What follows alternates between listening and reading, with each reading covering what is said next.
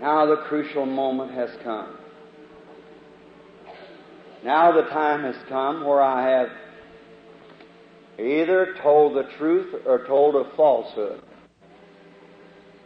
And the reason that I know that it's the truth, God's Word said it's the truth.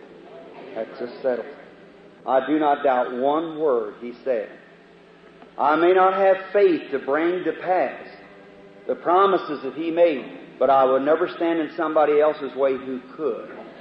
If I couldn't walk like Enoch of old, take a walk in the afternoon and go home with God, I would be happy to know that somebody else had faith enough to do it. So I, by the grace of God, being born in the world, to see visions,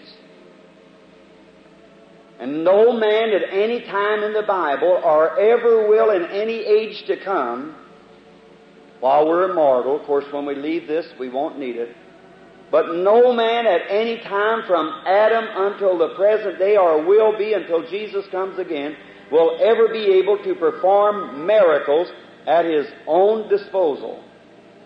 He never did, even the Son of God or no prophet. It was always by a divine vision that showed them what to do. The Bible said so. And if Jesus could not do nothing in Himself but had to wait to see what the Father would show Him to do,